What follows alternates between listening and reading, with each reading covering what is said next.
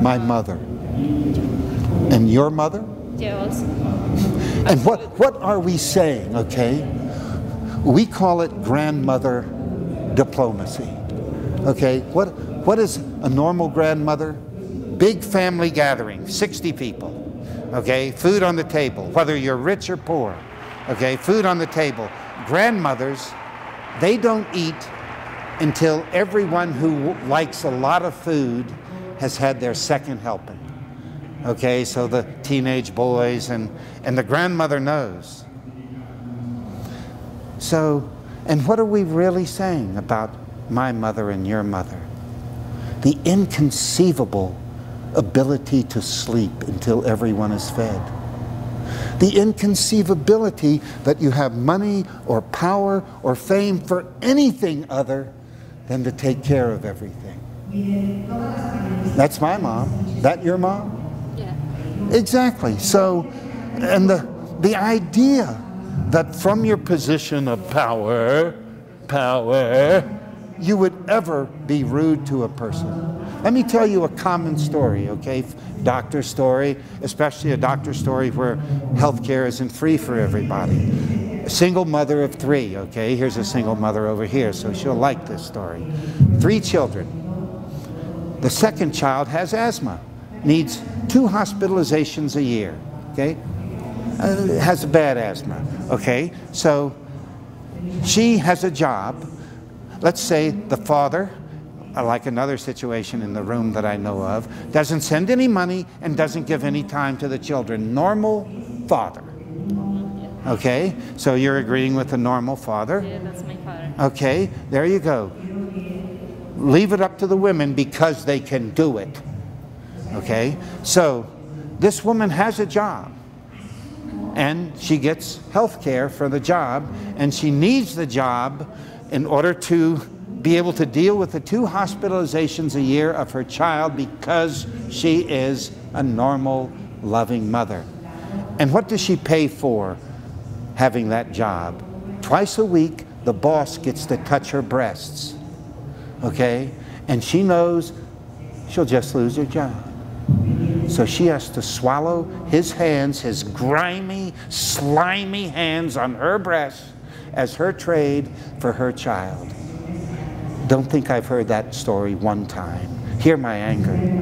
Okay, what does Dr. Patch do? He calls up the boss and said, look, this is Patch Adams. I'm a doctor, and I just heard what you're doing to your employee.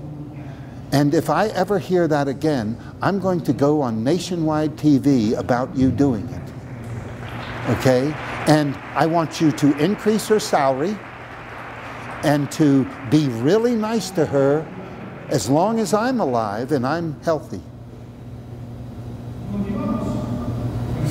Is that being a doctor? Is that being... That's grandmother diplomacy.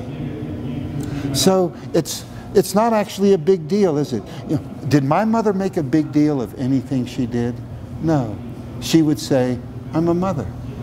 And your mother said that, right? It wasn't, I'm the best mother in the world, or, you know, I'm a perfect person, or I should be president.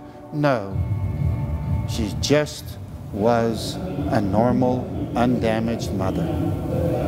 That's really the message for who wants to be president, is just a normal, undamaged mother. And you know, am I speaking the truth? Yeah.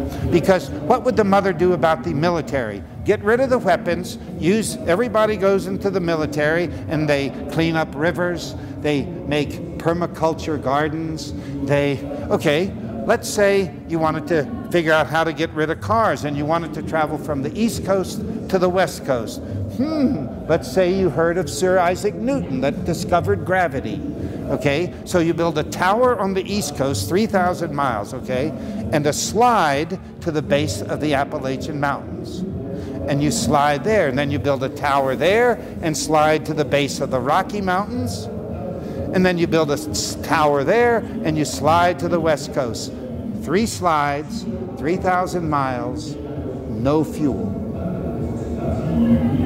And that's just one simple solution. And if the idea is not profit, The idea is not raping our environment, which everywhere is raped. We are going to be extinct this century. If you read the 2,000 books on the environment I have read, you would go, it's not too late, okay? Get this message. It is not too late. But I think in the 20s, we could find out it is too late. We are that perilous. And so, and you know, no Obama, no Romney, no man, I'm sorry. There are a few men that would, but we need to hand it all over to our mothers. And they would say, we've got to